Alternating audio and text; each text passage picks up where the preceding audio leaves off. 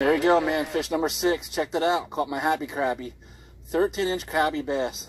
This fish literally hit my lure 10 feet in front of me. I was in chest deep water, and I'm just getting ready to pull the lure out about 10 feet in front of me, and he nailed it. And look what he hit. 4-inch dinger. The color's called tinfoil. It's all silver and sparkly. Looks like a gizzard shad. That was a 13-inch Crappie Bass. As much as I hate to do it, because these fish are so good eating, I'm going to throw this one back. I can legally keep this fish. You're allowed 50 a day, and there's no size limit in this lake. Just the creel limit of 50 of them. They are really good eating panfish.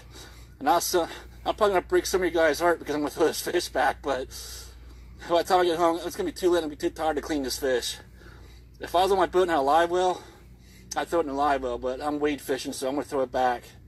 But that is a beautiful, beautiful 13-inch Crappie Bass. He gave me a good fight for a 13-inch Crappie, too. But I'm telling you, man, this fishing lure, I'm loving it. It's working like you won't believe.